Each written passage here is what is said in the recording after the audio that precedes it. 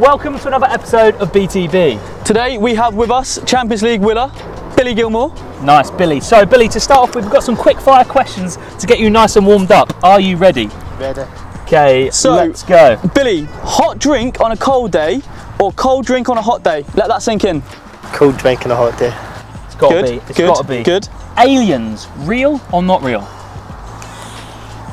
Real. I'm stuck in between, but real. Yeah, yeah, I agree. agree. Ronaldo or Messi? Ronaldo.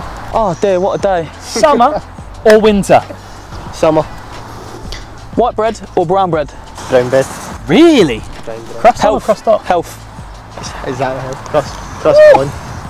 One pillow or two pillows? Two. Got to be. Starter or dessert? Starter. Yeah, same. Savoury, nice. Pineapple on pizza, yes or no? Nope. It's Nah. never even been Nice here. you, nice you. So, sweet or savoury? Savoury. And who is the most famous person that follows you or that you have in your phone book? Probably say Frank Lampard. No. Oh yeah, Frank, not nice. bad at all, not bad at all. Not bad. Billy, night in or night out? Night out. Pool or sea? See. Yep. Nice. Restaurant or takeaway? Restaurant. Had to be. Early morning or late night? Early morning. Okay. Strictly Come Dancing or I'm a Celeb? I'm a celeb. Yeah, Good, gotta you. be. Text or call? Call. And this is a big one. Okay. Okay. Haggis and mash or fish and chips? Haggis and mash. Had to be. Had to be. Got to be.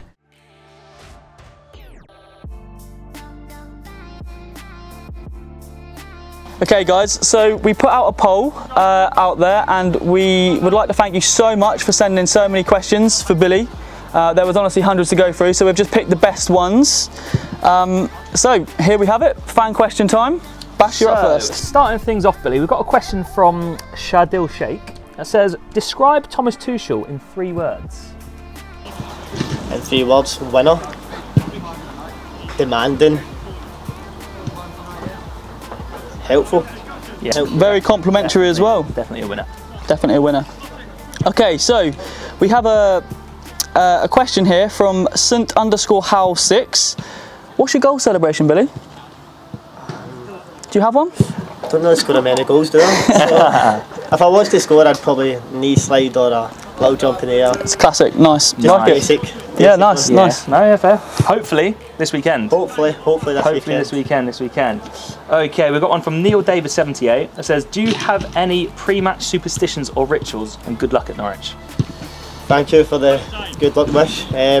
For me, I've got one. On my shin guards, I've got a picture of family. Okay. So before I go on the pitch, I'll give it a kiss and then take 2 hops. Nice. And I don't know how that started, but now it's just, I have to do it. Your I don't thing, do it, yeah. It's a thing. So do you run on doing one and think, no, go back. It's got to be 2. Yeah, I've just always done that. 2 hops after I've kissed the blow a kiss my shin guard. It's just something that gets me ready for the game, I guess. Nice. Fair play. Okay, next question here is actually from Jordan_Hugo. How can I be more like you at golf? He says. There must be a story here. So when I first came here, we went on a golf day. Me and Jordan, Adam Ida and Angus Gunn all played, and I was okay. I was rusty. I was definitely rusty, but Jordan is top at golf. Is he? Oh, he's really good at golf. Fair.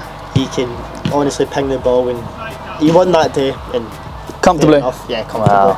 Me and Adam were just basically mucking around. We were Yeah, dropping yeah. balls, kid on the middle. It's good social. He's good. Oh, nice. Okay, we have one from JRB_1997. Do you think Rangers have what it takes to retain the Scottish Premiership title? I hope so.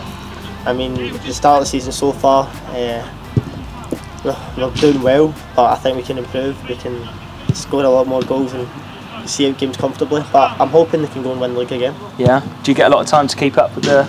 Yeah, I try and watch as many games as possible. Of course, with my games before the match, I'll try and watch it on my phone. Sure. And of course, Kenny McLean's a massive Rangers fan as well, so we both try and watch that before games. Okay, so this one is from Jake.Ratzlaff, okay, and it says, who would you rather live with, Mount or Chilwell? That's difficult. See, to be fair, Neither? probably Chile. I go around to his most of the time, so I'd probably say Chile's. You're closer to him. Fair enough. Fair enough. I'm close with both of them, both good mates, but Chile. Fair enough. Yeah, fair. We've got a question from Stuart H88 that says, how did it feel pulling on the Scotland jersey at a major tournament? It was one of my dreams to represent country at a major tournament. To do that there was no better feeling. I had my family and friends there, and then the result against England was top for us. Sure. It was a good game for everyone to watch. Of course, England wanted to win, and we wanted to win also. And I think the draw was a fair result. So no, it was an incredible feeling, and I'll remember for the rest of my life. Yeah. Amazing. Had a cracker of the game as well. Absolutely did. Okay, Harry_CFC_07 says, where do you keep your Champions League medal? My mum keeps it. Oh, Nice. nice. My mum looks after all my trophies and medals. She will look after. She's got her own little place for that at home. Oh, amazing. Nice. We've got one from Adit Ye that says, what's your favourite series on Netflix at the moment? Right now, it's Outer Banks. Outer Banks, okay. Haven't heard of it. What is it about? So it's Pogues and very good start for me. Can't remember all, but it's rich and poor. Okay. They're on an island, and it's like young boys, young girls, and they're trying to find this gold. From so many years, people are trying to do it. They're on ships and all that. Okay. Worth a watch, yeah? We'll give it a watch. Absolutely, yeah. Nice. Okay, next up we have a question from Jolie Curley. If you were stuck on a desert island, topical, what 3 items would you take? Football, keep me busy. Yeah, solid. Keep you up ease. Probably an umbrella for shade. Smart. And then strawberry laces. I love strawberry laces. Strawberry laces, fair one. Nice. Okay, Billy, final question from J8 Ghost. It says, who would win at 2-touch between you and Todd Cantwell? Ooh. Me and Toddy, I've played a little games before. Okay. But I think it's even. We need to do it again, and we'll come back to you with the score. So Yeah, it could be a post on. Billy, I'm not taking this. Who do you think? Are you backing Who do I yourself? think? I'll back myself. Nice. There we You've got go. to back yourself. Heard it here first. You got to back yourself.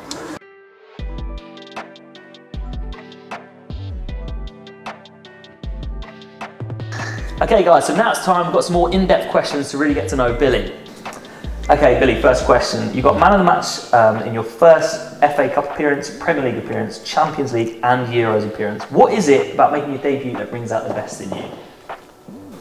You need to make a good first impression. I think it's the same in life. So just want to go out on the pitch, do my best for the team and win and put on a good performance. Yeah, and that pressure, do you sort of thrive off that? So I can imagine it can be quite a fine line of being like intimidated or relishing in it. Yeah, it goes one way or the other. Sure. You could be a bit nervous, but at the same time it's good for you. And the pressure, I don't mind. A lot of pressure on you, pumps you up for the game, makes you ready. So no. That's it. Yeah, you certainly seem to thrive off it anyway. Billy, what's the call-up process like to represent your country? Is it like a group chat, telephone call, face-to-face? So, first time I ever got called up was a text message, but I never had the number saved. So, of course I didn't know who it was. No. It was just basically, congratulations, you've been called up to Scotland season. No. So Do you think someone was mocking it? of course, when I get it, before that it came out, I'm thinking, I'm not sure about this. So I phoned my agent and I've asked, look, have you heard anything? And he's like, did you get a text? I says, yeah. And he says, right, this is who texts you. And I was like, right, okay. I replied to him and says, good to know. I was like, I thought he was kidding on. No way. But now it's email, get emails. Okay. And then of course social media, you see it in that. So there's lots of different ways. Yeah, that must be mad seeing that text come through. By the way, just for reference, that is my chair. That is not me. I don't know, mate. I know your stomach. Okay, what stadium have you not played in yet, but you'd love to, and why? In England, Old Trafford. Nice. I think just so many top players have played Yeah. there. Yeah. Iconic. Especially Ronaldo being back at United to play against him. Sure. That'll be a good day. Be nice to bury one and give it a. Nice like use myself. There you go. Okay, Billy, what is the most memorable team talk you've had, good or bad? The most memorable will be before the Champions League final in the physio, Bill Blood. Okay. I've seen him like he used to do loads of jokes and stuff. And he just got all the boys were like laughing because of how good it was. So he just settles you right down. So none of this inspiration. Oh, it was inspirational. So it was jokey or was it serious? A bit of both. Okay. Where he's like, That is mental. come on lads, I've been to 2 Champions League finals. I'm lucky to win one. This is your time to shine. This is what you have to do tonight. Go out and win. And then he's like, who are we? And we're like Chelsea. And he's louder. And then basically just so loud and everyone's like clapping. That is mad. And that's what just settled in else. Yeah. So That is mental. It was amazing. Fair. Okay, we can see you've got a large social media following. Do you read the opinions of others after the game? I used to when I was a lot younger, but then it's not good. Yeah. Like, you get good days and you get bad days. Sure. No point reading the good stuff, so I just totally leave it altogether now. Yeah. Of course, I'll see some stuff when scrolling through social media anyway, but nah, I don't read it now. Fair. Fair enough. So Billy, I know you're into your FIFA. FIFA 2022 is out. What attribute is the most underrated on your FIFA card? I take it you're fully aware of your card by now as well. Yeah. 72 rated. Yeah. I think my best is dribbling. Okay. But I think mine should be passing. Agree. I'm not like I don't mind dribbling. Like, I need that in FIFA, fair enough. But I'd say passing. For you feel that that's the most underrated attribute. Yeah, I think that's higher. right. Fair enough. Next Fair season, enough. mate, next season. What's one thing you could change about the modern game? Modern game. Oh. I want to say VAR, but at the same time, it works for you. Of course, it goes for and against. I think Dottie said the same. I don't know. Maybe like the offside one, maybe for like some games you just say no offside, it's just... Oh, interesting, okay. That'd be fun, wouldn't it? There'd be a lot of goals. A lot of goal hangers. At all, pure goal hang. Imagine just like one of the games, like maybe a cup competition, and say like there's no offsides, it's just a referee. No way. There'd be so much space, so many goals. So Shall we send it into the Carabao and see if they want to Yeah, love that. take it on? Yeah, I love that. could try. Okay, Billy, if you weren't a professional footballer, what do you reckon you'd be and why? I think I'd probably work with my granddad or my dad, be a painter with my granddad. Okay. But I've always said I'd like to be a coach. I love football, even if I never got the opportunity to play professionally. I think I'd still do something in football, be a coach. So Nice. similar to that. Nice. What's one piece of advice you would give to your younger self? Enjoy it more. Yeah. I always played serious. I would always be just all the time want to do the best, of course, but I never smiled a lot. It wasn't until after the game I was like, that was good, enjoy it. Sure. But I'd say enjoy it more, play with them, smile on the face. Yeah. And do you find it tricky to sort of enjoy a game? Because as soon as the final whistle goes, it's like, okay, let's look forward to the next game. It's hard to like... Yeah, I think when the whistle goes, I'm fully focused in the game. Of course, I'm not going to be smiling. I want to be focused, ready.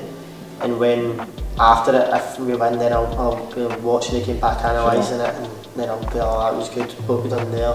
Or if it's bad, I'll still watch it back and say, what should we have done better? So when you get older, it's not more on enjoying it. Like that's what you have to do. So much emphasis on winning. Yeah. When I was younger, I had to enjoy it more. Okay. Of course. Nice. Okay. So on that then, what has been the biggest challenge in your career so far? Biggest challenge in my career so far was my injury. Okay. I've never really had any injuries at all when this was my first injury and it was long term. Okay. Got an operation in my knee. Okay. I done it during lockdown, game against Crystal Palace, done it in the first half and played through it. I honestly thought it was just a knock. Oh dear. The adrenaline going through, don't feel it. Woke up the next morning, my knee was massive. I had to go for an operation into London, so that set me back. At the same time I could focus on other stuff like getting in the gym more. So it was good but bad because I want to play football, but that's been the most difficult so far. Did it affect you mentally much? First week, massively it did. I had crutches and I'm trying to stand up just to go to the toilet and thinking, geez, I need to use the crutches. I couldn't walk into the kitchen and get a drink. Yeah. So it was a lot. I had to get my mum and my little brother to do a lot of that, and my dad. So it was an awful time. Tough, all round tough. No, of course. Obviously, you've moved clubs a few times, Rangers to Chelsea, now you're here at Norwich on loan. How do you find that sort of process of getting to know your new surroundings, your new club? Like, how's the transition? I enjoy it. Yeah. I really do. The boys at Norwich have welcomed me so well, and I knew Grant and Kenny before. Okay, of course. Just from Scotland. So when coming to Norwich, it's been really good. I'm enjoying it. Of course, we want the results to change. We want to win games and do well in the league, and that will come. Yeah. But we are working hard in the training field, doing well. And then with Chelsea, moving there when I was young, it was difficult first couple of weeks, getting used to surroundings, living with a big family. So that's something that I've never experienced before. Okay. And now that I'm a bit more mature and older.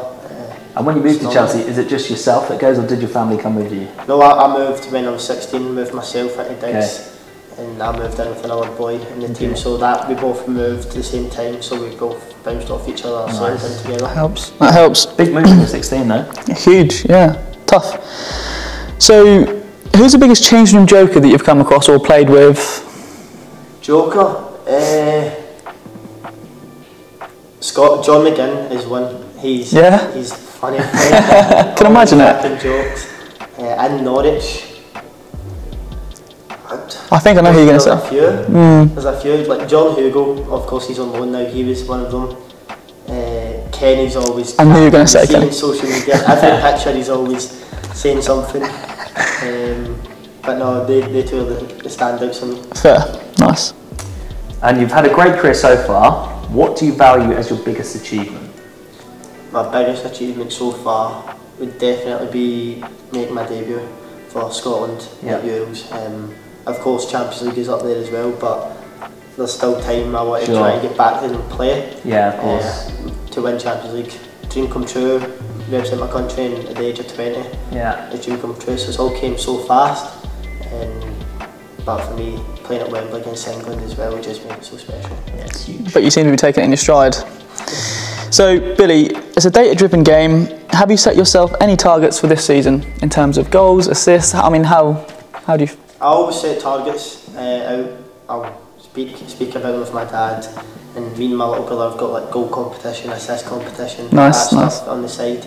But for me, it was come here to Norwich, get as much game time as possible, try and score my first Premier League goal or professional goal, and to stay in the league with Norwich. That's the main aim.